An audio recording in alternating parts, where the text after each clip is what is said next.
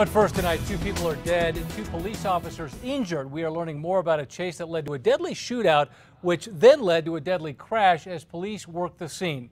Here's News 13's Tina Jensen.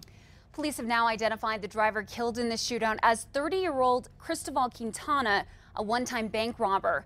Quintana had been serving a 10-year prison sentence for robbery and was just released on parole 2 months ago.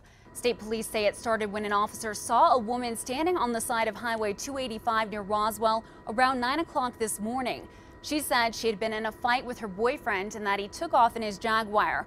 Officers went after him, and 4 miles later, police and deputies laid out stop sticks and blew out Quintana's tires. They say Quintana started firing at officers. That's when they shot back, killing him. A Roswell police officer was shot in the leg. He's already out of the hospital. State police wouldn't say how many deputies and officers shot at Quintana, but we counted at least 10 bullet holes in his windshield. Back to you. Tina, thank you. A couple of hours later, the crime scene then became the scene of a deadly pileup. State police say a semi-truck driver did not slow down for the bottleneck and hit 3 other cars, killing 39-year-old Rosemary Becerra of nearby Lake Arthur and critically injuring the officer who was there directing traffic. Police have not released that officer's name.